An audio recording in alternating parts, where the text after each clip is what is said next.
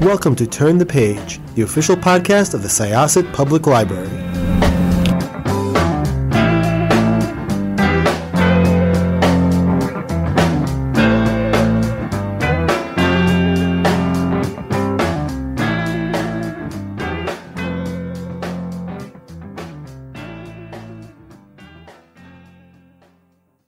Hi, this is Jessica with Turn the Page podcast, and our guest today is... I am Robert P. Ottone, and I am an author from Long Island, specifically East Islip. And you are here to talk today about your most recent book that I finished a few weeks ago. It might be a little bit longer when this podcast airs, but it is called Her Infernal Name. And Yep. then there are other stories within it, and it is horror, and it is really, really good. Oh, thank you. That's So, awesome. Thank you. so the story that gives the main name to the book is almost like a novella. Yes, yeah. So talk to us about that one, because I was definitely intrigued. It was almost like a slow burn. And I wasn't sure where it was going until the fuse really began to pick up, but the mood was beautifully set. Oh, thank you. That one specifically comes out of my, I wrote it at a time where I was very stressed out about my college loan. And I wanted to write a story about my college loan debt in a way that I thought could be scary and fun and approachable for people. And then I wanted to kind of drizzle in a little bit of the concept of fear of missing out. And this whole book was written obviously before, coronavirus and everything. So there's nothing in there specifically about that. But at the same time, the fear of losing time, the fear of missing things, missing out on adventures that you could be having, I really wanted to put that in there as well. So I had sort of those two concurrent fears running through the whole thing. And I always like to have a novella in my collections. And this one, actually, I was writing it for an anthology that I was going to submit to. And then I just kept going and going and going. And it ended up too long, so I couldn't even submit it. So so tell me a little bit about how you began writing horror. I know you've participated in other programs that the library has had, specifically the DJ McHale evening, which was fantastic. As another person who was intrigued and traumatized by both Are You Afraid of the Dark and also the Alvin Schwartz books, which I know we've talked about. Yeah. It's always fun to hear how other children of a similar era come to love horror. Yeah. The DJ McHale interview and night with him was incredible. And I asked the question, or I don't even think I really asked a question. I think I just said thank you to him. It was my father and I would literally look forward to it all week. We would look forward to Are You Afraid of the Dark every single week. And both of my parents are horror junkies. My father passed away in 2019, and that's when I really decided to go full bore into writing horror. But growing up with the two of them, they were nothing but supportive and showing me horror things. And the idea that horror movies warp people, I guess it warped me in that it makes me want to write horror. And I watch horror all the time and I read horror all the time. But other than that, I feel like I'm relatively normal. So there's nothing to indicate that it's turned me into a serial killer, or at least that I won't admit to it. So in regards to, where it comes from, my dad, he and I would watch Jaws. It was his favorite movie. It is, for us on Long Island, I think specifically, it's probably the scariest movie. Yeah. And my mom was showing me Alien and Aliens and all of these things. And I really love the Toho Godzilla movies. So there was a lot of horror all the time in my house. I actually have, I know this is an audio thing, but I have Haddonfield right up there, little picture autographed by the original Michael Myers himself.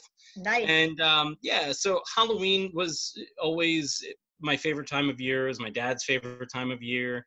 It's changed a little bit since he's gone now, but at the same time, that love of horror, I decided to, along with, I wanted an emotional and sort of a psychological way of dealing with losing my dad.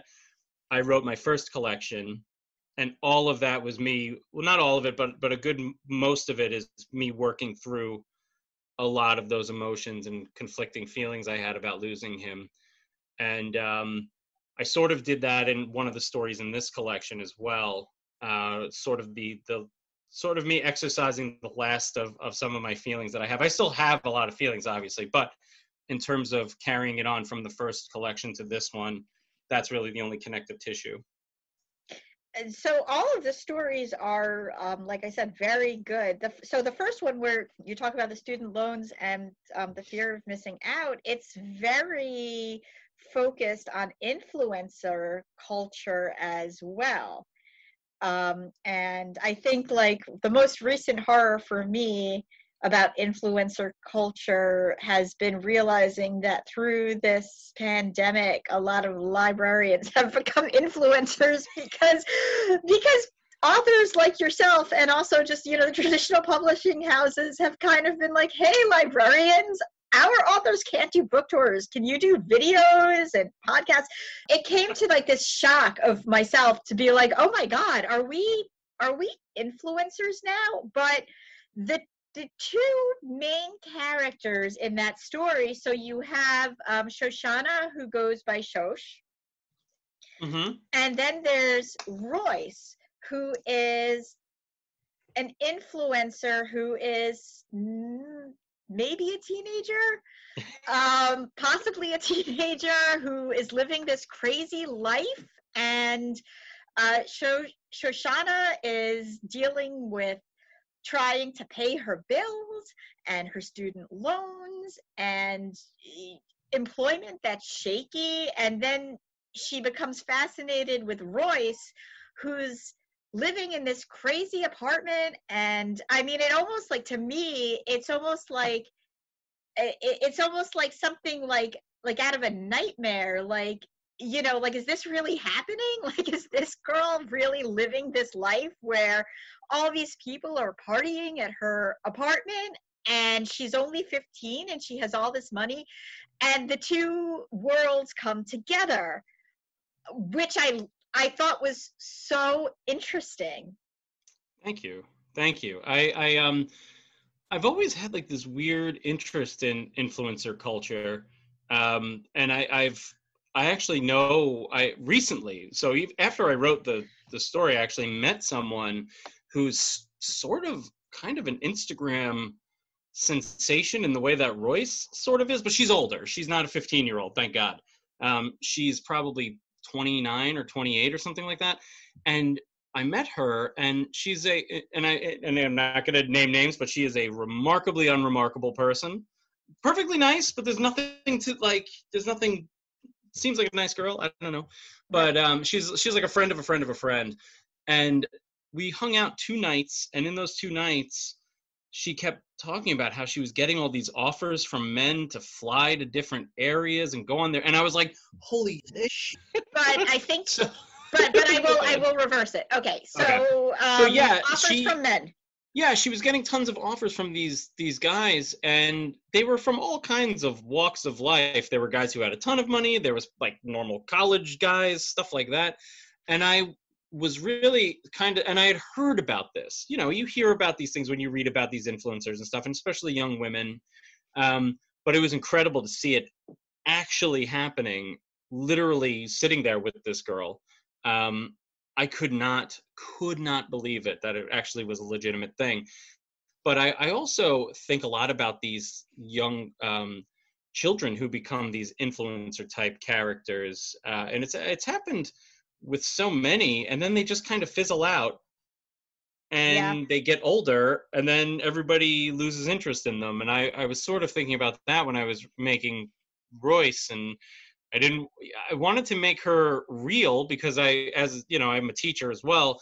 And I've been fortunate to have students who are they're firing on all cylinders, and it's not so much like their attention needs commanding at all times or anything. It's just they have so much going on, so they're not super focused. And I really wanted to give that to her as well, because a lot of 15-year-old girls that I have met do have a lot going on, whether they're doing sports or they're doing this, that, and the other thing. They've got a ton going on. So I wanted Royce to sort of share that with them.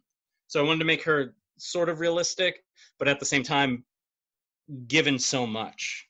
There's a lot to her that I'm not going to ask in the podcast because I don't want to give anything away, but it really unfolded in ways that surprised me. And she did feel real, and so did Shosh. And I think like just that whole age gap. I mean, I remember the first time I started hearing the term influencer, and I'm like, what's that? And then I'm like, oh, right. Okay, that's a thing. And then sort of, like I said before, sort of coming to the acceptance that what we do on our podcast, on the podcast here, and some of the other stuff that we've been doing, especially during COVID, sort of fits in with that. But there's this whole just world of these people who are famous for putting themselves out there on YouTube, and they gather fans who want to be like them. I know one of my friends had to cut off YouTube for her son because she would hear him talking to himself, and he'd be like, please like and subscribe. And at what age is it really, you know, as like a parent, are you comfortable with your child being out there? I mean, it's a whole other world than stage parents who put their kids out there,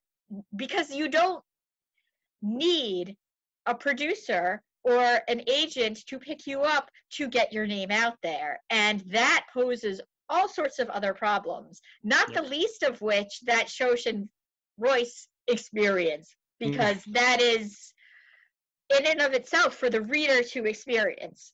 Yeah.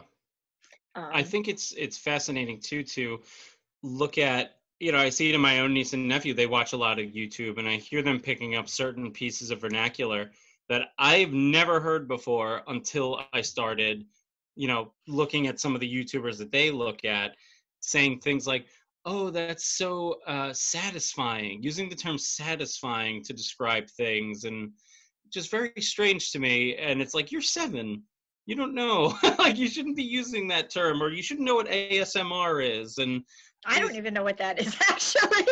It's like this weird whispering thing where people make, like, they hold like a bottle up to this microphone, and they're like, it's so weird. I don't get it. Yeah, you know, it's weird because we have, in my family, we are Luddites who have not exposed our children to YouTube. In the beginning, and I'm not one of those parents who say no screen time, my kids grew up watching reruns of Fraggle Rock and music videos. Nice. But we kind of decided after watching a bunch of videos, but, you know, there's funny cat videos, and then there's videos that might not be funny to the cat. Is my point. So, yeah. And even kids' YouTube, certain things sneak in there. I remember my niece had nightmares for like a week because she saw a cat torture video that was snuck in there. Oh my God! Yes. Yeah. Okay. Yeah. And you know, on the little picture or whatever, the thumbnail, it was like normal, happy, funny cat videos, and then it was a cat being put in a bag, terrifying, and she was very upset. For obvious, or who wouldn't be? Of course. Any normal person would be. Yeah, so, you know, and that is like, so there are problems with YouTube and even kids' YouTube, and my husband and I just kind of decided that there'll be a time where, you know, like they're older and we could kind of discuss it with them. But we just were not going to do it. But even without that, you know, one of my sons, and my sons are twins, pretends he has an invisible phone and makes up invisible videos. And I don't know where it comes from. It's nuts. Like, we're cord cutters. It's crazy. Like, you know, like we have Hulu and we have Amazon and Disney Plus, but somehow he's gotten this whole world of videos. So, really, there's just so much. So really, like, kids like Royce are indoctrinated into certain things, maybe without realizing that they're being indoctrinated. And on the other hand, you have people like Shosh who work their butt off and cannot rub two dimes together, and are so far apart from this world. So that's that story. There are other really great stories in your book. I know you're a teacher, and there's a really wonderful one about the teacher's lounge. Thank you. Yeah, it's Gnats in the Teacher's Lounge. It's based on a semi-true story that I experienced. Oh my God. Okay, so if anybody reads the book, you'll know why I just said that. I was working in a district. I won't say which. I will tell you this: the kids were fantastic. Other things were not, and one of them was this inescapable cloud of gnats, literally in the teacher's lounge, and we could not figure out where they were coming from. We could not figure out how to get rid of them. The custodial staff did absolutely nothing about it. And there wasn't an older female teacher who, every time I or another teacher would propose a solution, she would cite OSHA violation. She would cite all of these things to not let us do it. And it was really gross. It was so disgusting. And I'm glad I'm not there anymore. Yeah, I'm glad that you're not there anymore either. That story was really, really good. It was by far one of my favorites. So all the stories sort of run the gamut between there's different kinds of supernatural or just psychological in your mind. And there's a few. So there's also a thread of a is it Resting Hollow? Yes, yeah. So of a town that sort of connects some of the stories. How did you decide to do that? I love Washington Irving so much. I know, like, some people see him as like a very problematic figure nowadays. But I don't know. I just love his work. I can separate the artist from the art. Lovecraft and all that. Yes, he was racist, but at the same time, he invented quiet horror. So I love Washington Irving, and I wanted to and I love the Sleepy Hollow area so much. It's really fabulous up there. Oh, it's heaven. If I could afford to live there, I totally would. But I wanted my own Sleepy Hollow-esque town where I could build all of this mythology around one area, in the same way that the Tarrytown Sleepy Hollow-ish area has the legend of the crone. It has the creatures in the mountains, the Rip Van Winkle concept, the headless horseman, all of that stuff. And it's a very haunted city or town, whatever you want to say. So I wanted to kind of create my own version of it. And I've started building it out even further. I have a story that's going to be published in another collection, actually coming out in October.